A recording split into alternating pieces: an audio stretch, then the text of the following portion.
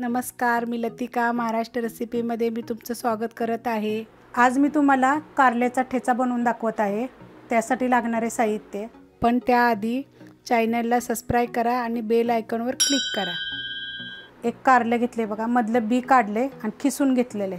तर अशा पद्धतीने मी खिसलेले आहे। तर तुम्हाला मी कारलं पण दाखवते। हे हिरवं कारलं आहे, एवढं मोठं होतं। ह्याला असं मधोमध मी कट केलं धुवून आणि त्यातलं बी काढून घेतलं सगळं आणि मी त्याला खिसणीने खिसले। तर ह्या खिसणीने मी ह्या भागाने खिसलेलं आहे। जरी बारीक छोटं कापलं तरी चालेल, पण खिसून घेतलं तरी चालेल किंवा असं बारीक जरी खिसलं तरी चालेल। तर एक कारला आहे, हे 7 ते 8 हिरव्या मिरच्या आहेत। ह्या तिखटवाल्या, तुमच्या तिखटाप्रमाणे घ्यायच्या। तुम्हाला तिखट पाहिजे तिखट घ्या, कमी तिखटवाल्या घ्या। मिरच्या येतात त्याच्याप्रमाणे तुम्ही घ्या, फक्त भाजून घ्या। तर मी भाजल्यात कशा बघा, अशा डाग डाग पडस्तोवर मिरच्या भाजायच्या, म्हणजे चांगला लागतो ठेचा।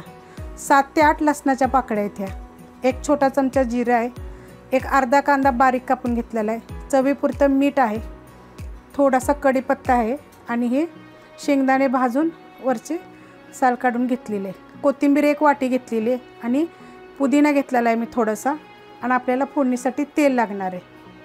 तर मी खलबत्ता घेतलेला आहे। तर त्याच्यामध्ये बघा हिरवी मिरची टाकून घ्यायची, तिखटाप्रमाणे घ्या, कमी जास्त। लसूण घेतलेला आहे, 2 पानं बघा कढीपत्त्याचे घेतले। जर जास्त असला तरी कढीपत्ता तुम्ही घाला, कढीपत्ता खाल्ल्याला चांगला असतो आपल्या शरीरासाठी। एक छोटा चमचा जिरं घेतलेलं आहे, कच्चं जिरं आहे, भाजलेलं नाही आहे।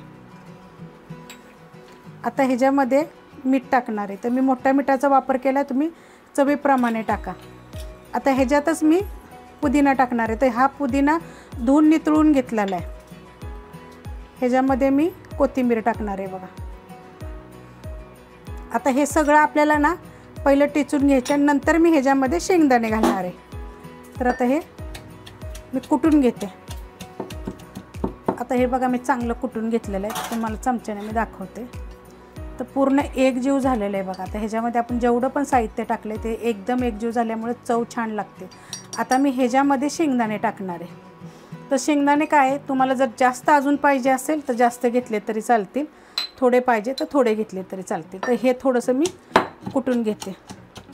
आता हे कुटून घेतलेलं आहे। तर आपले अर्धे अर्धे शेंगदाणे होते, अख्खे शेंगदाणे होते, तर मी अर्ध कच्चे असे कुटलेले आहेत। तर आता ह्याच्यामध्ये मी आपलं कारलं टाकणार आहे। तर कारलं कसं कडू असतं, तर ह्याच्यामध्ये आता ही हिरवं कारलं आहे, तर सफेद कारलं पण असतं, जरा कडू खाल्लेल्या पण गोष्टी चांगल्या असते ते शुगरसाठी। तर थोडंसं मी जास्त काय कुटणार नाही, कारण आपण हे खिसलेलं असल्यामुळे अर्ध कच्चं थोडंसं करायचं। कुटून घेतलेलं आहे बघा। आता हे सगळं एकजीव झालेलं आहे। आता ठेचा म्हणलं की नाही तर कुठल्याशिवाय बघा तो चवीला लागत नाही आणि त्याची चव उतरत नाही।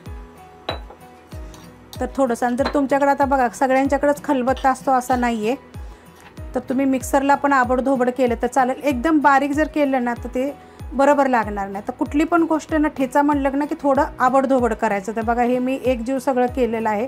कारलं खिसल्यामुळे कुटायची गरज नाही, तरी पण मी थोडंसं कुटलेलं आहे, कारण ह्यात आपण पुदिना, कोथिंबीर, लसूण टाकलेलं आहे, जिरं टाकलेलं आहे, त्याचा पूर्ण अर्क सगळ्यामध्ये उतरतो। तर ह्याची टेस्ट वेगळी लागते आणि आपण जर वेगवेगळं टाकलं तर त्याची टेस्ट वेगळी लागते। तुम्ही माझ्या प्रकारे करा, मिक्सरला केलं चालेल, तुम्ही खलबत्ता असेल तरी केलं तरी चालेल।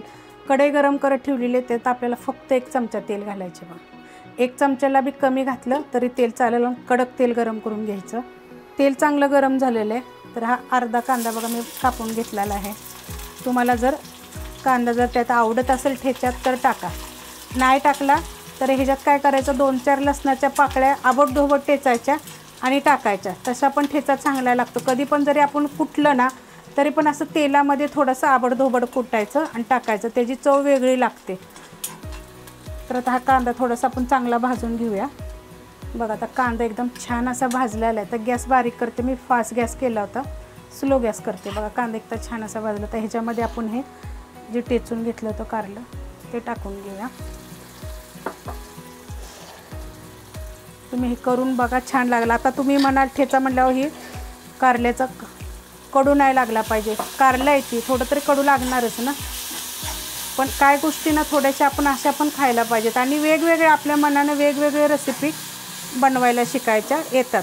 आमच्या घरात कसं परिवार लय मोठा असल्यामुळे आम्हाला ह्या गोष्टी वेगवेगळ्या सगळ्यांनी शिकवलेल्या आहेत आणि थोड्याफार आम्ही मनानं पण शिकलेलं आहे. सासरी पण माहेरी. नंदा माझ्या जास्त वयस्कर आहेत त्यामुळे त्यांनी मला भरपूर काही शिकवलेलं आहे.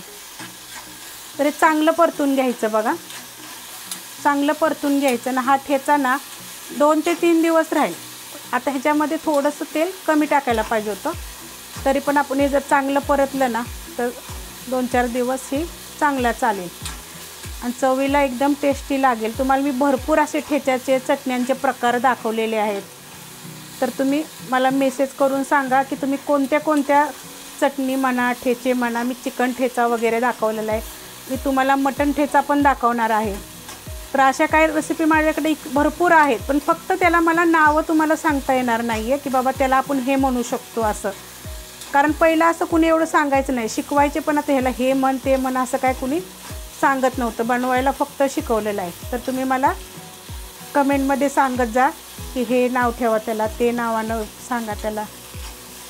बघा ते तर छान असं परतून घेतलेला आहे मी आता. तुम्हाला जर वाटत असेल ह्यात अजून मी काय टाकलं पाहिजे होतं तर पटापट मला कमेंट करा आणि एक लाईक करा. मी तुम्हाला वेगवेगळ्या रेसिपी दाखवते तर प्लीज लाईक करत जा आणि कमेंट करत जा. आवडलं तर लाईक करा, सबस्क्राईब करा, कमेंट करा आणि शेअर बी करा.